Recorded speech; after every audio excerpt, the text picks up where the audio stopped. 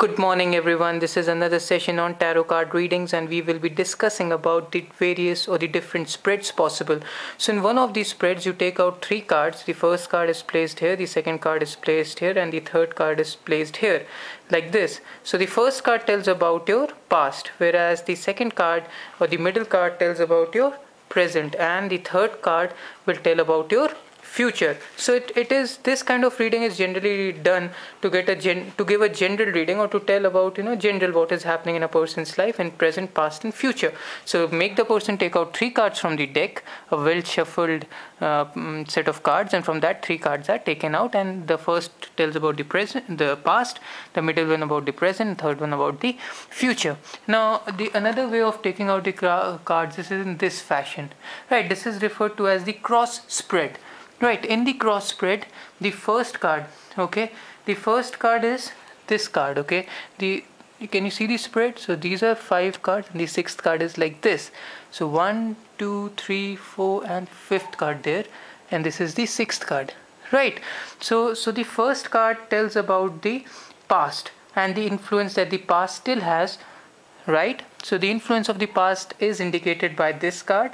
The second card, or this card which is presented immediately to the left, or it tells about the obstacles in your path which you may encounter, right? So this card tells about the obstacles you might encounter, right? Whereas the third card, the card which is placed right opposite here, right, the swords, the 7 of swords, right, that tells about the influences working in your favor.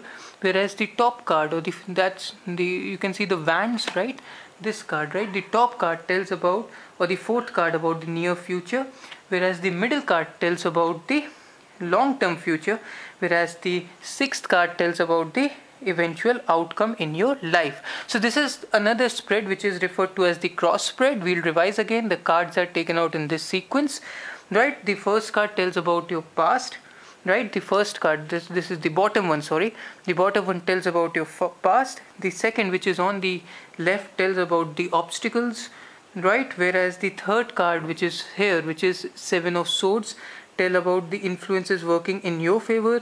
The fourth card tells about the near future, right, the near future, whereas the middle card tells about the long term future, whereas the sixth card, which is taken out here, tells about the overall or the eventual outcome.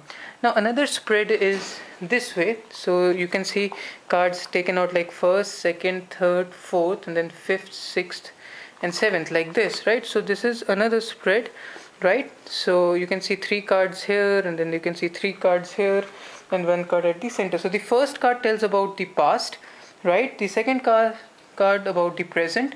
So the pentacles, or the page of pentacles, tells about your past, whereas the second card, or the page, right, you can see the page of sword, will tell about the present, whereas the third will tell about the hidden influences at work, whereas the fourth one will tell about the obstacles to be overcome, right? Whereas the fifth card tells about the attitudes of other people, right? Whereas the sixth card tells about what you should do, and the seventh card tells about the ultimate outcome, right? So we have 7 cards like this, 3 like this, 3 like this, 1 at the center. The first card telling about the past, the next one about present, the third about the hidden influences in the work, the fourth card tells about obstacles, the fifth card tells about the attitudes of other people, the sixth card tells about what you should do, the seventh the outcome, right? So we discussed about the 3 card spread, we discussed about this spread, right, the cross spread, then we also discussed about this spread, right?